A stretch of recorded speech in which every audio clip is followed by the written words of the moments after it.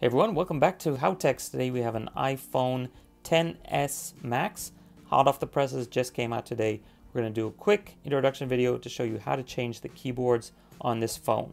So this is a XS Max. Also works the same on the XS, basically the same as the 10 as well. So you want to look for the settings menu, which is this gear one. And you want to go down to General, which is also a gear.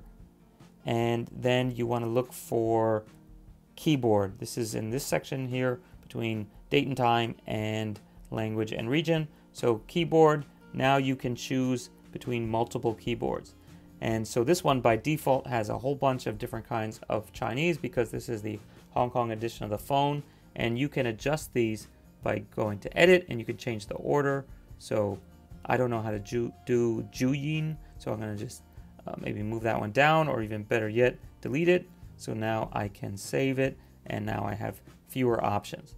So you can also add a new keyboard just by clicking on this one. So maybe I want to add, let's say, Japanese, and now I have multiple keyboards to choose from. So let's try Romanji, and we're done.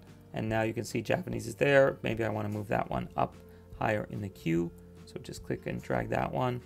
And let's clean this up. Let's get rid of, we don't need UK English. We want US English up at the top. So there we go.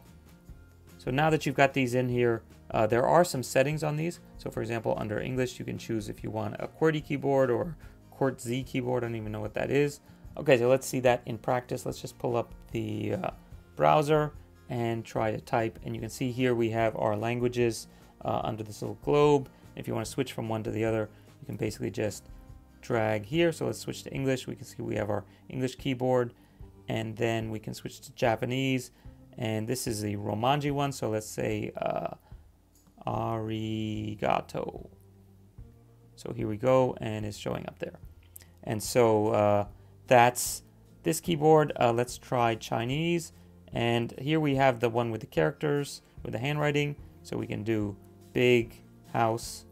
And we also get lots of fun ones like this brushstroke one. And of course, don't forget we have emojis as well.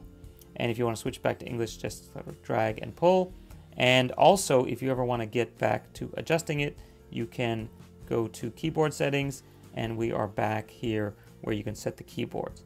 And of course, there's all kinds of other options as far as like the period shortcut or autocorrection, etc., dictation, auto capitalization, you name it. All kinds of options. You can come and check them all out. Okay, so that's it for changing the keyboards on an iPhone XS Max. If you guys have any questions or comments, please leave them in the comment section below. Do give this video a thumbs up and consider subscribing, and definitely check out all the other how-to videos for the iPhone XS, S Max, and also basically the 10. They're all pretty much the same. Okay, thank you very much. Bye. Today we have an iPhone XS Max. I'm going to show you how to insert and remove SIM cards. As you can see, we have two SIM cards, and this is the Hong Kong edition of the phone.